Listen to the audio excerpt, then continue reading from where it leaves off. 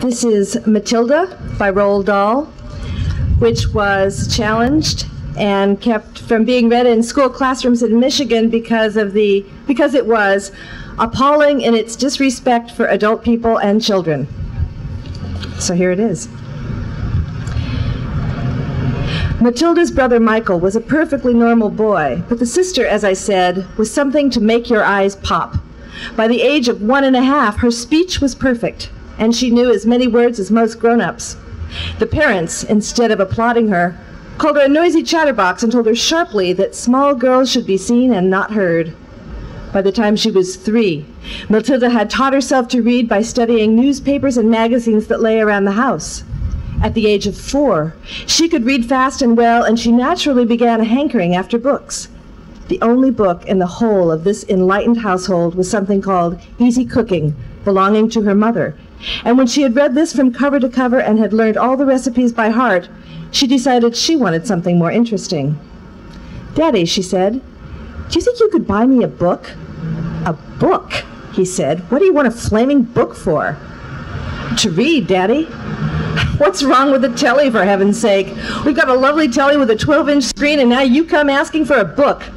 You're getting spoiled, my girl." Nearly every weekday afternoon, Matilda was left alone in the house. Her brother went to school. Her father went to work, and her mother went out playing bingo in a town 8 miles away. Mrs. Wormwood was hooked on bingo and played it 5 afternoons a week. On the afternoon of the day when her father had refused to buy her a book, Matilda set out all by herself to walk to the public library in the village. When she arrived, she introduced herself to the librarian, Mrs. Phelps. She asked if she might sit a while and read a book. Mrs. Phelps, slightly taken aback at the arrival of such a tiny girl, unaccompanied by a parent, nevertheless told her she was very welcome. "Where are the children's books, please?" Matilda asked. "They're over there on those lower shelves," Mrs. Phelps told her.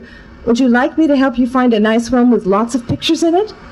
"No, thank you," Matilda said. "I'm sure I can manage." From then on, every afternoon, as soon as her mother had left for bingo, Matilda would toddle down to the library. The walk took only 10 minutes, and this allowed her 2 glorious hours sitting quietly by herself in a cozy corner, devouring one book after another. When she had read every single children's book in the place, she started wandering round in search of something else. Mrs. Phelps, who had been watching her with fascination for the past few weeks, now got up from her desk and went over to her. "Can I help you, Matilda?" "I'm wondering what to read next," Matilda said. "I've finished all the children's books." "You mean you've looked at the pictures?" "Yes, but I've read the books as well." Mrs. Phelps looked down at Matilda from her great height, and Matilda looked right back up at her. "I thought some were very poor," Matilda said, "but others were lovely. I liked The Secret Garden best of all. It was full of mystery. The mystery of the room behind the closed door and the mystery of the garden behind the big wall." Mrs. Phelps was stunned. "Exactly how old are you, Matilda?" she asked. 4 years and 3 months, Matilda said. Mrs. Phelps was more stunned than ever, but she had the sense not to show it. "What sort of book would you like to read next?" she asked. Matilda said, "I would like a really good one that grown-ups read, a famous one. I don't know any names." Mrs. Phelps looked along the shelves, taking her time. She didn't quite know what to bring out. How, she asked herself, does one choose a famous grown-up book for a 4-year-old girl?